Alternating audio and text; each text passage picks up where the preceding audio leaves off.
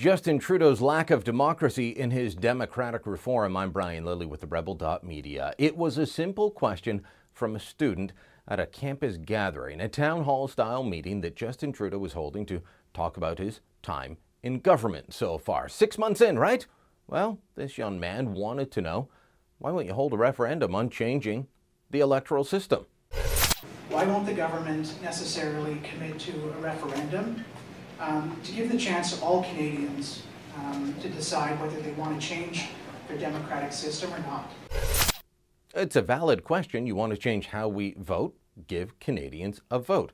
Well, I want to play you, Trudeau gave a long and rambling answer. I want to play you part of what he actually said here.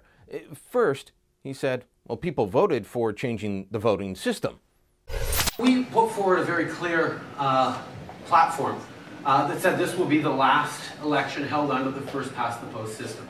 It was a commitment we made. It was at the center of what we were talking about, how we needed to reform government, reform parliament, reform the way things work, and Canadians responded positively and massively.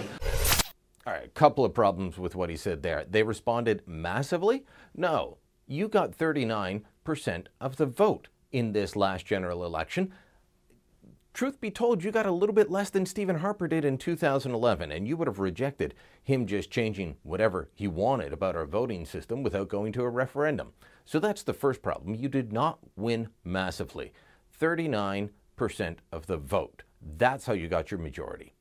Secondly, the idea that Canadians were voting to change the voting system, that's why they backed you, that's foolhardy. You know that that's not true.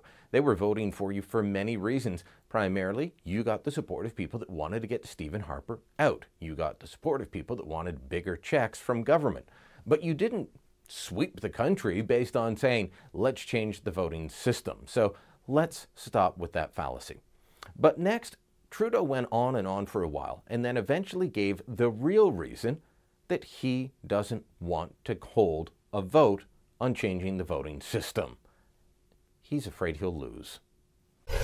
Many of the people, and I'm not accusing you directly, sir, who propose the absolutely we need a referendum, well, they know that the fact is that referendums are a pretty good way of not getting any electoral reform.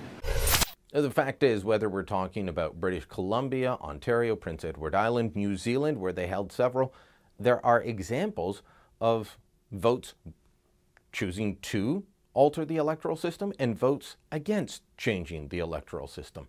That doesn't mean you don't vote. If you truly believe in democracy and want democratic reform, then you don't just let the elites at the top decide how the system will work. Justin Trudeau goes on and on about how we can get a better system. Let me ask you, what model are you looking to?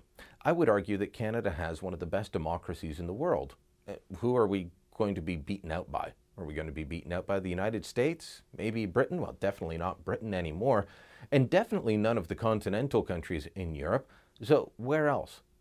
We come from the most successful democratic system in the world, the Westminster parliamentary system. It works, and it has produced governments of some of the most freest countries on the planet, some of the most economically liberated, and some of the most economically successful. What more do you want? Other than the fact that, like your father, sir, you don't like Canada's British roots. And that's at the heart of why you want to change it. Maybe you should just admit that. Thanks for watching. Click here to never miss a Rebel update. Want even more of the Rebel? Well, click here to become a premium member.